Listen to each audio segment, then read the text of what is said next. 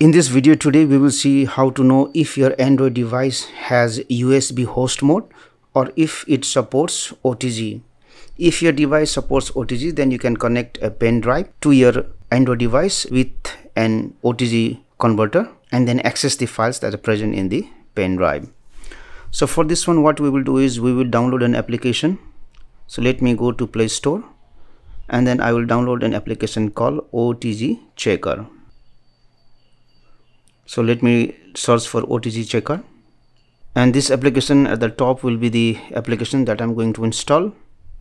So once I have installed the application, I will open the application and you can see my Android device is compatible to USB OTG. I can go to details here and I can see the checklist. USB manager is on, USB host is on, and USB device list is on. This shows that my device is compatible to OTG, and then I can use my Android device to access the contents that are present in the pen drive.